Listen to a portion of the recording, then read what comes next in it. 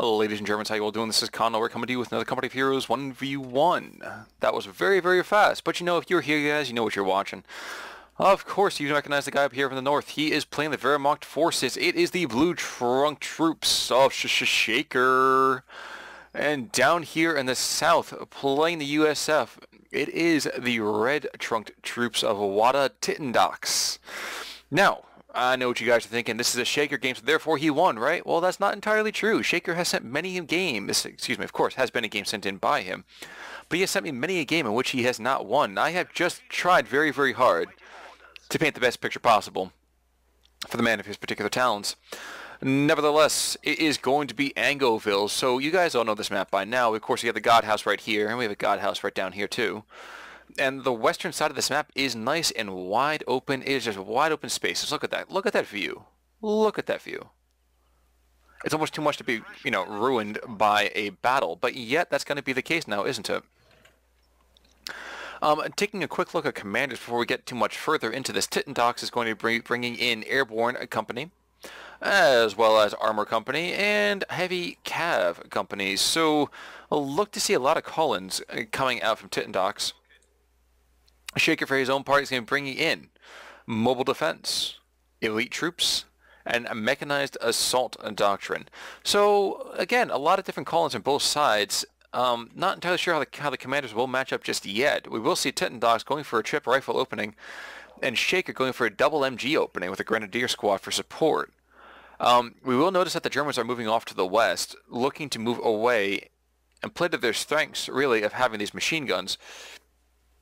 Because shockingly, though you might think differently, putting machine guns in these houses, while it controls a lot of area, doesn't really utilize the machine guns to their full effectiveness. I mean, over here, you're controlling a huge area as opposed to a couple of fire lanes, and that's something you always should be considering whenever you're placing said machine guns. Riflemen do have a quick meeting engagement and decide it's probably better for us to back away slowly and pretend we were never here. Unfortunately for them, they do leave one of their number lying dead on the ground. I can't quite find that model just yet, but he's there, I promise you. And in the meantime, the Americans are going to slide up forward and probably even take the German expansion VP. And that would be an issue, though. Another Grenadier squad coming out for the Germans, so Shaker looking to spend a fair amount of time in Tier 1. Rear Echelon's going to dive into this house, breaking windows. Guys, you know what? I don't care if you're fighting a war. You don't go and destroy people's property. That's just mean. It's mean. Come on. It's going to be a tank and spank, though. Rear Echelon's going to take the attention while the rifle move in to push back said MG. Managed to do that rather effectively, taking out a couple of models as the guys amble back through negative cover. And Shaker has given up a couple really, really strong garrison positions, but he's using that right now to dive in deep and really be pulling back the Americans. Maybe even to take out a strategic point? No, instead he's just going to dive into this house, and that would be just a strong position for him as well. With the machine gun, could we see a suppression happen? I don't know. It might be a little bit too quick for them to get out of that firing arc. Never mind, someone does get suppressed. Better than being depressed, but it's getting suppressed. But now there's a mortar on the field as well. So things are good, more or less, for the Americans, but it's not going to be 100% just yet. In fact, all Shaker's looking to do is just decap out and frustration resource cuts against the U.S. You look right now, the U.S. has 11-7 coming in. Shaker by himself, yeah, he's only got 32-20, so it's not like it's a huge big deal, but he's removed the tie, so now there's a drain coming out for the Americans. He's moved all resources, so the entire eastern side of the map is completely useless. And he's really playing this rather well, I have to admit. I mean, it's only 4 minutes in, but a very, very good modification here. Grenadiers, though, will be pushing back the Americans on retreat, but Shaker getting out of that VP just before he takes a little bit unfortunate there. Have we seen a tech up at all? No, have we seen a tech up just yet? Okay, no. So Shaker has teched up to Battle Phase 1. Not 100% sure what his build decision is going to be, but we will see his own resource troubles now as the riflemen do sneak in behind him and frustrate his own generation. Regardless, though, I think he's in a slightly better position than the Americans. The Americans might be getting a tiny bit more fuel, but he's much closer to retaking his position than the Americans are, and in fact, he's right back in it right now, isn't he? Grenadiers are going to get frustrated by this house. And machine guns are set up as well to really put a ton of pressure on the house, but it's not going to really do overly much in terms of HP damage. Yes, it's going to start biting it slowly, but it's like a slow nibble more than anything else. And with his Grenadiers being closer, the Rifleman will actually auto-default to target the Grenadiers as opposed to the machine gun, which is out in the open. So nice manipulation of the AI on that one. Not that that's any easier for the Grenadiers to put up with. Those guys getting hammered like crazy. And now we're finally going to see the machine gun itself taking some hits. Let's look to see a couple of models getting dropped here. No, instead finally the Riflemen are going to back away. A soft retreat really just out of this house. It's going to be a hard retreat any second though. One model goes down. Is Tittendachs really going to be paying attention here? No. Could he go down? We could see the first blood really happen. Yep, first blood to the Germans. The Americans are trying to go for a frustration decap over here, taking out this field point and really calling in their captain early on. So, will we see a Stuart is the question. Is that really going to be the only play? I would really like to see personally something a little more interesting than just the complete immediate Stuart rush. Right now, here's a good point also I should be mentioning. The Shaker's first anti-tank gun, the second he wants to build one, it's gonna rush out just like that. This is something I mentioned a couple days ago in another video about how the Germans are constantly trying to find a way to get rid of that early American fighting vehicle advantage. Especially the Wehrmacht. The Wehrmacht doesn't have a whole lot of answers early on other than just maybe building a pack. Now, Shaker, when I spoke to him recently, made a comment about trying to utilize the bulletins that he's got. His AT guns get produced 50% faster, which means the first one that you build is going to be out super fast, like ridiculously fast, like so fast it's going to make your head spin. But instead he's rolling out with two 222s, and now that there's a Stuart coming on the field, I imagine we're going to see that rushed anti-tank gun. I guess you're just looking to get a lot quicker anti-infantry, at least for the immediate future. Too many to take a quick sip of something there. Got myself a nice little glass of port going on. Feeling classy today as I record.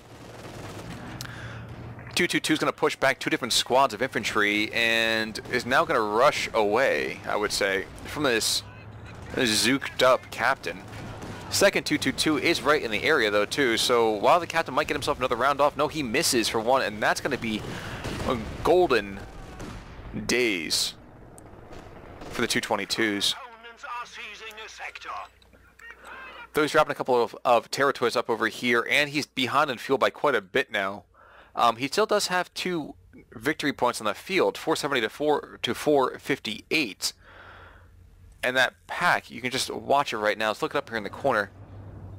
It's really flying in. I mean, look at this. It's like, whoop, super quick. Super quick, and I can't really, there we go. Trying to draw attention up here. Half the time is a super fast call-in.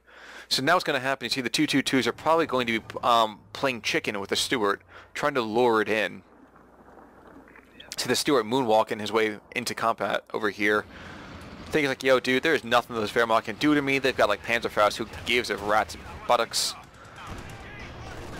And now the first 2-2 is like, oh my gosh, I must run away. I am going to wonder, is this, yep, it is anti-AP incendiary rounds coming out from that machine gun. Question is, will he drop that last guy in the unit? It's close, but he makes it out just barely. The 222s, one guy gets crew shocked, and that Zook is probably going to take him out. Yep, there he goes. So the 222 does drop.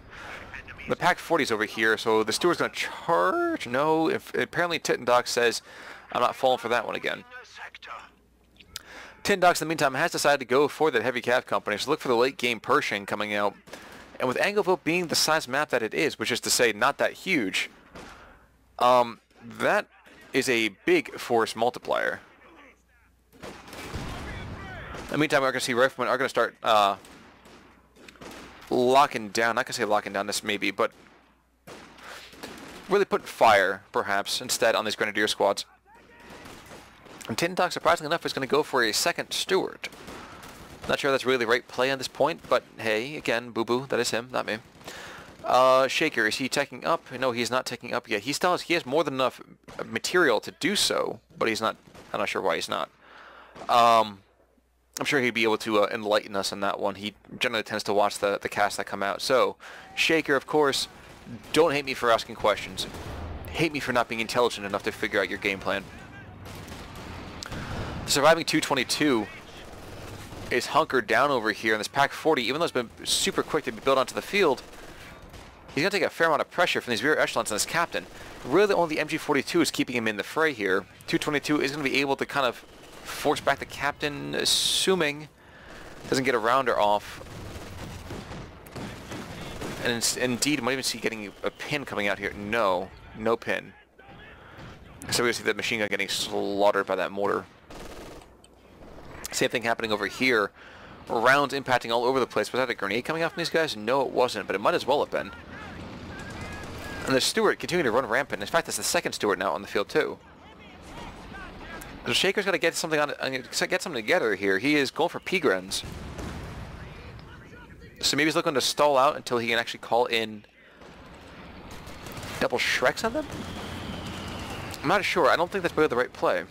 There's a second pack though. Here we go. So he drops the P-Grens, go for a second pack, and I think that's a better idea here. Even remotely lure in the Stewarts, and you can dominate them with 1-2 salvos of the Pack 40, and that's more than enough. Ready for action.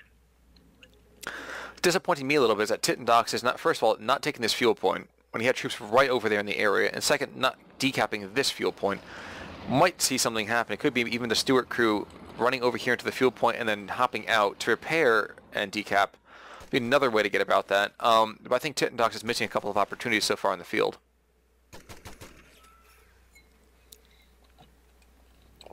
The state of the game right now, 441 to 437. 12 minutes and 18 seconds by the time I finish this sentence into the game. Shaker's still not gone for any commander. He doesn't know what his opponent has picked. There's not been a lot of mines being placed. There hasn't been any kind of smoke barrage coming down. Definitely hasn't been any rangers coming in on the field, and that's probably lucky for him because his troops, I feel, will get savaged by a close-in firefight. Think about Shaker's troops again.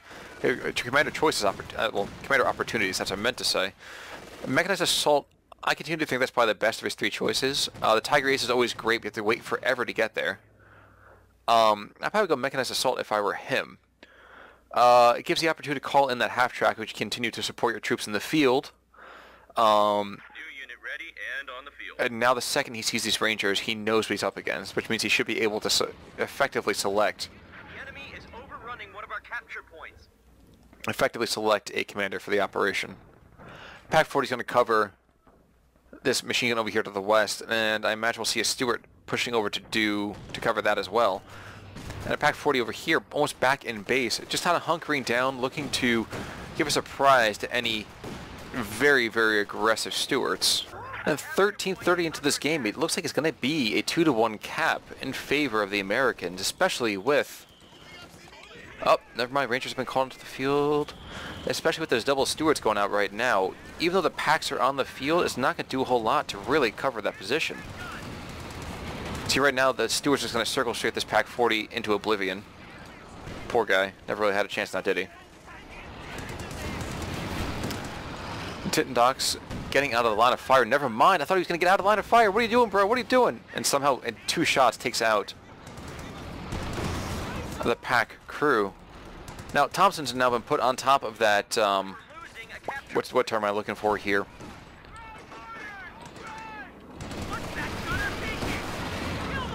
On top of the Rangers. There we go. Those are the guys I'm thinking about right now. But that's not going to do a whole lot of good if it can't get inside those machine guns, and that's going to be a very, very difficult idea. A 222, in the meantime, is going to draw out the other Stewart, and a rear armor hit. Oh, gosh, that's harsh to see. Engine damage on top of that Stewart, though. Can the Pack 40 do enough damage? It's got a huge amount of range. One more round will do it. One more round will do it. What is he doing? He's backing. Why is he backing away? Why is he backing away? Oh, yeah, yeah. Probably because of the charging rifleman in this captain. But the German mortar doing work. They just take out like 6 models in a couple of rounds. Yeah, he's got 6 models down already. Pushing back that American assault almost single-handedly. HMG in the meantime, putting down fire on top of these Rangers, and his other machine gun, if it gets redeployed at all, will savage this advance. Okay, 1 getting the work done, and now they're going to crawl across an open field, getting pinned. Yep, that was bound to happen sooner or later.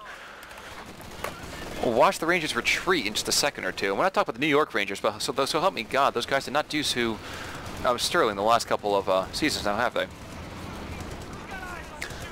We will see that the machine gun gets forced away by BARs and the Stuart, so kind of, again, massive, massive American investment to really push away some of the most light of applied pressure from SShaker. And SShaker now is going to go for that mechanized assault doctrine. He's calling in a Stug E. And although there's a couple of Zooks on the field, the Stug E with a short barrel howitzer should be enough to, let's say, at least inconvenience the Stuarts. And that's a big deal right now. He's down about 70 tickets. Not a huge amount necessarily, but he's doing pretty okay. Probably can call in a second one if he wants to, and in fact I will kind of do so. I think a second assault gun as well as the 2 packs is be more than enough to really, really settle the issue in his favor. And there is that second one with machine guns to suppress infantry, a couple of grenadiers to really be locking things down. And a Stuart apparently dying that I completely missed. Please forgive me on that one, folks. Oh, that's what it was. He was right over here, so the pack just was able to get some nice obvious shots on him. Things are back in his favor. In fact, I mean, even the Stug E. We lost an infantry unit. Good gosh, how I look away. For like every second I look away, an infantry unit seems to go down. So 3 losses going down in about 30 seconds. First it's a tank, then it's a rifleman squad. And there goes the Stuart on the other side of the map. Dear God, what is going on here? And Tittendachs is crumbling. Under, it's just a huge bit of fire. Right now the rear echelons and the captain are trying to desperately fight off these grenadiers, and they seem to be doing so at least moderately effectively. Pioneers running forwards, grabbing the mortar, and that is something I've been saying to people for quite a bit of time. When your opponent gives you a material, use it. Right now those Rangers have just managed to decrew that pack, but do not seize it. Do not try to put any kind of fire on top of the Stug that's pushing it away. That just made him retreat. And indeed we see Tittendachs has now gone down about 25 army supply. And now he's desperately outgunned. He's got 2 squads. He's only on a smoke barrage. Not sure that's the greatest idea right now, but I mean, cool. He's trying to make sure, I guess, his troops don't get completely masticated by the machine guns. Capture point is being overrun. But this fallback, largely across the entire map, really except for this BAR there and a BAR there, is allowing the Germans to really re-seize a lot of lost control.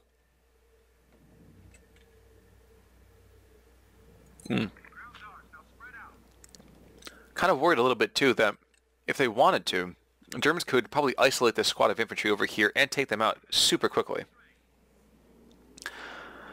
It seems only lucky that they have not already done so. BAR's got to machine gun rather has got to reassess his position. It realizes that I guess at BAR he doesn't have a whole lot of hope. Another Stug E is shifting over here to the west, yet for absolutely no other reason than to put pressure on top of the American position. And it seems if you are an American soldier right now, you are fighting no matter where you are. Machine gun suppressing these Rangers yet again. And frankly, they need to pin these Rangers. These are the most dangerous troops on the field right now. Screw that bazooka. Who cares about that bad boy? Those Rangers are deadly, deadly close fighters. We've seen that happening in a match a little earlier this week. Now, the captain has managed to draw enough firepower that the Rangers can crawl forwards. But now that they're pinned, they have zero ability to really affect the outcome of this battle. Their only hope is that the BAR forces them away, and that is in fact what happens. Lucky, lucky break there for Tittendachs. Pack might get decrewed. One more model. All it is got to drop. Mortar might get decrewed as well. But is this the German mortar or is this the? It's the American mortar. Okay. So as this American push gets closer and closer to German headquarters, let's say, they're taking greater and greater losses. Suppressed on one side, hewn down in droves on the other. These are your echelon squads over here. It's like, I'm going to bravely run forward and throw bazookas at you. One guy goes down already, which means I'm not sure he's going to get that second one back. Pershing comes onto the field, and that's really the only thing that can get him back in this game. The Americans are down to a few squads of infantry. And actually, their troop-wise are only about 2 squads of effective infantry on the field. Being the captain and 1 rifleman squad, the other 2 are very, very wounded. And now this Pershing.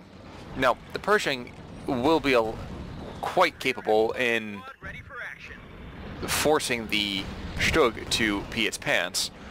And with the Tiger off quite a long time, it's really just up to the Packs and Faust really to push back the Pershing. It's not going to be an easy thing at all. One pack decides to open up already, though. The other one's on the eastern side of the map. Not going to do a whole lot. And it's still going to be an American American ticket train on the Germans. 309 to 425, 2134 into this game.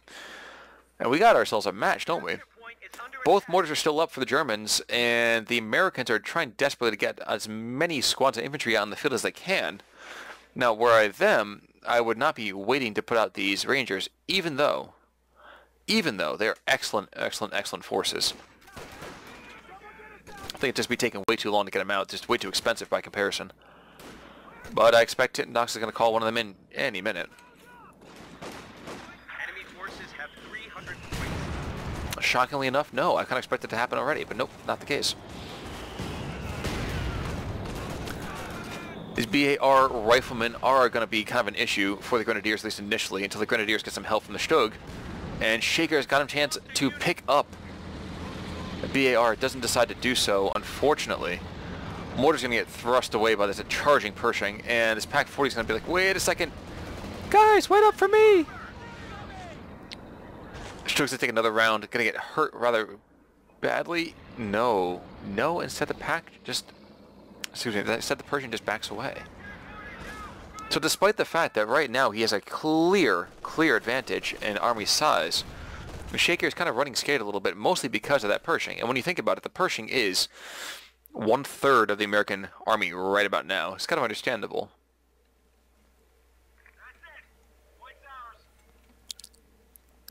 The question is, as Shaker, what do you do? Do you stall out for the Tiger? The Tiger's not coming for another 5 minutes or so. Actually, longer than that. The Tiger's not coming for like almost 10. Or do you start throwing out all the soft AT you can and just try to harry the guy to death? To me, it'd be kind of interesting to see a P-Gren squad coming on the map with the double Shreks. With that, the 2 Packs and the Stugs to kind of work in around the Pershing, it is a potential tank killing opportunity. Of course, the converse of that is that it could go absolutely poorly and get completely shredded. Our riflemen are moving forwards, trying to throw a grenade on the house, and barely don't take it down. Instead we see a 3rd Pack coming out for Shaker, and that might be a better idea than what I was thinking here. If you can get that Pershing and really put a ton of anti-tank firepower on it, that could win you the game. To the west, we are going to see the Germans are threatening to take back a VP. A mortar and MG assault really happening over there, kind of bizarre. Stug sliding forwards, looking to get rounds out of the riflemen.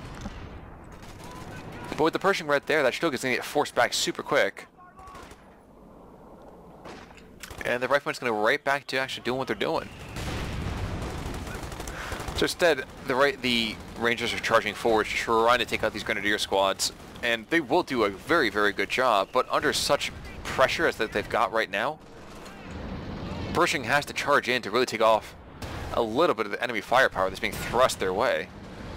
One Stug is trying to curve around the flanks of this heavy tank. It doesn't do so, but he encourages it enough to back away. That Shaker is not in such a crappy position anymore. He still is losing VPs and losing them by the boatload, but he seems to have roughly stabilized. Tittendachs, for his own particular measure, is trying to get his troops back up to full strength, but any single time he comes anywhere close to the German base, he's taken a lot of firepower.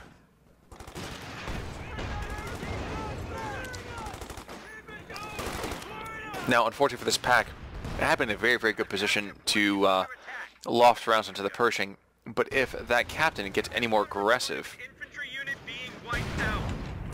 the rear echelons, by the way, if the captain gets any more aggressive, yep, the troops have to back off more, and really all that's left up here is a little bit of kind of incidental fire from the Stugs. And I have to bite my tongue, because incidental fire takes out half the squad in one shot. Yikes, and there goes the captain. Never mind, folks. We continue to wait, I think, for that Tiger tank to come out. I think that's what Shaker's trying to do. Just play for time, just waste as much of your enemy's resources as possible. And then when it comes right down to it, you can call on that Tiger ASAP. It's still going to be another 4 minutes away. Try this again. 2 minutes, 30 seconds away. I can do math. And somehow they also managed to lock down the western side of this map, too. It boggles my mind that somehow some of these actions have actually occurred. Grenadiers are going to get pushed back by these Rangers, and the packs are going to book it because they know they're going to get completely shattered if they charge at all. Stugs, in the meantime, say, guys, this is where we shine. They come up with their short barrel guns and start lofting rounds into them. Major, in the meantime, has pushed over to the western side, but it runs right smack dab into that machine gun and gets pushed away. And vanilla riflemen that have absolutely no veterancy whatsoever besides as BARs come up for half a second and realize, wait a second, we can't do jack against those tanks, and back away. Not sure how these guys are getting popped on the med kit. Ambo's nowhere near them. Oh well. But 208 to 425, yep. Shaker doesn't care right now the fact that he's draining points. He knows that the second he brings in a Tiger tank, the entire battle space is going to change. Of course, that guy's rather expensive too, so he'll lose a fair amount of his units before he can do so. Off-max smoke barrage, where's it coming in? Right in front of this machine gun right here, forcing back the mortar, allowing the riflemen to push forwards here. Now, what cannot push forwards is that these Rangers cannot push forwards. The Pershing's going to come up and try to lend some long-range fire support, but it is not going to be a particularly positive experience. Now, the packs do have line of sight on top of that Pershing and assert their will. They got wiped out. And we just did see another rifle squad getting dropped there. Looks like a Sherman's going to get called onto the field, but with 3 pack guns, it's not going to be a great idea. For the Shaker's part, though, he did drop his own Pioneer squad. And another rifle squad goes down for Tittendachs. So Tittendachs, who had a stranglehold on the map, is not effectively using his map advantage. He has a huge ticket advantage. He's got a huge power advantage just because of the Pershing. And instead of being either aggressive or entirely passive, he's doing these short, kind of bizarre mini rushes that will just see him cry and find himself getting shattered without too much more more of an issue. Question, I suppose, is, well, what will Shaker decide to drop so that way he can bring this Tiger in? We're losing a capture point. Now, were it me, I think I'd probably drop one of those pack guns pretty quickly. Maybe even allowing the mortar to get picked off. Heck, I might even consider mortar, grenading my own troops so that way I can bring in that Tiger tank. Because that guy's going to be a beastly good force multiplier in the interim. Now, to the west, we're going to see that the Pershing is going to slide forwards, trying and succeeding in pushing back that machine gun. What we will not see, however, we will not see the Germans really trying to push them back. Instead, it seems moving forward hesitantly, but consistently, to take the eastern side of the map. So we're seeing a complete reversal of the first, 25 minutes of this game.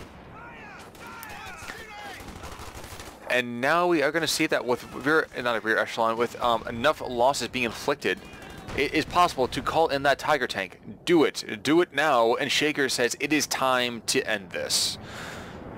The Tiger tank is on the field, and with all those packs, and the Strogs for that matter, Rear echelon squad ready for action. that Sherman is definitely out.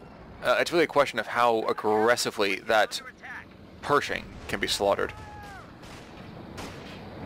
And think about it, at this point, Tittendachs really only has to guess what's being used by SShaker. Of course, he has seen the Strogs, but has he clicked on to make sure it's a Strog E as opposed to a Strog G or a Strog F?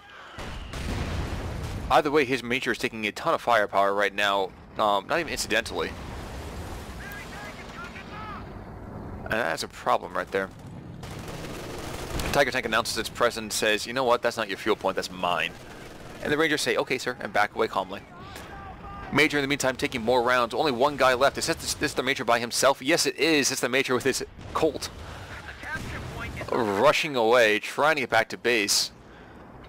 And it seems that the Pershing is getting prepped for its great joust, I would assume, against the German armor. But a Tiger on one side, 3 pack guns that are not incredibly mobile, but mobile enough to really create a valley of death situation. And 2 Strogs, which are not great against armor, but are still good enough that you can't completely disregard them. You have to give a little bit of love to the German side. Of course, that love is being given in the form of a anti-tank shell, or of an AP shell that just blitzes absolutely everything. Wondering if a late arty barrage might be a good idea here. You see that the opponent is capturing an area. You see a big blob of infantry. Maybe dropping the light arty barrage down. He's going to consider about either moving his troops or moving his tanks. And I really do think, We're losing a capture point. that if you force an opponent to pick between his tanks and his infantry, he's going to go for his tanks every time and twice on Saturdays. It's one of my favorite phrases recently. You can kind of tell I've been using it a lot in a lot of casts here. And now with all of his troops so condensed, it is practically begging for an arty barrage.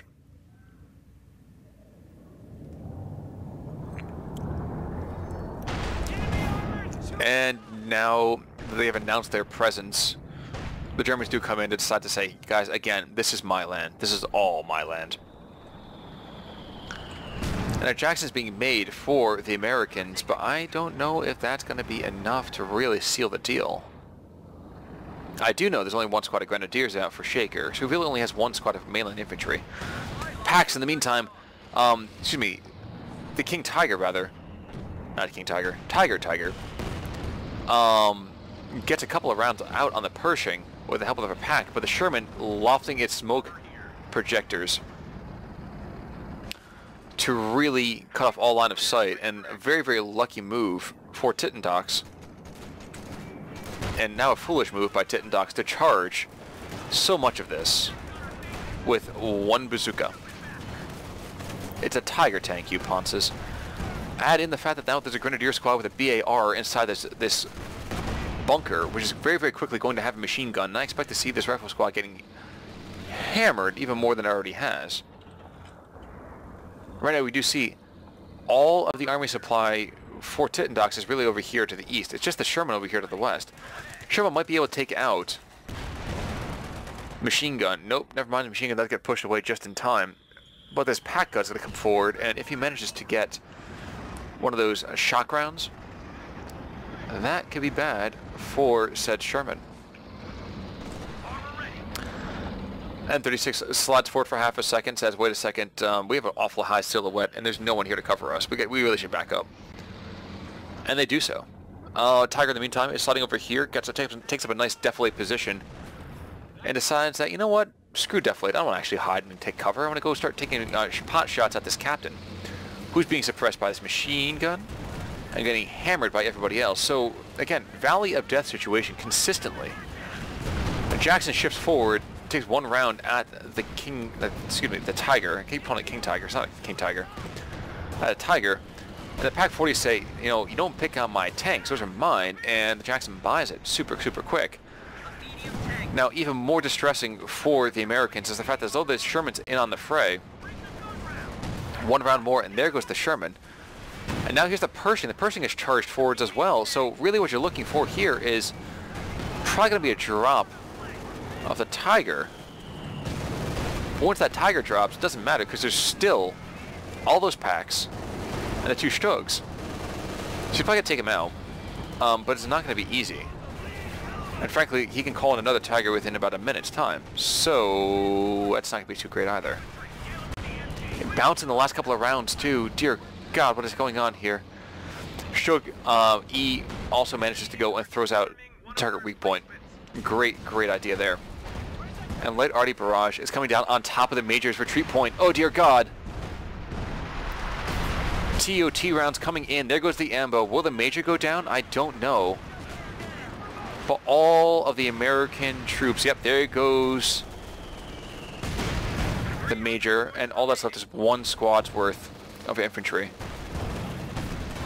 And a lone Pershing, which has now just perished. Alas, poor York, I knew him well. Tittendachs tap shot just ends the replay right immediately, and SShaker, who had been up against it for quite a bit of time, managed to pull it out in the end, so well done there. Well done, Tittendachs, for being as aggressive. I was definitely enjoying watching that. But at the end of the day, it seems that SShaker has pulled it out, so thanks so much for the replay, SShaker. You know, you can always send me more whenever you want to, and guys, I will see you all next time. This is Connorwork signing off. Take it easy.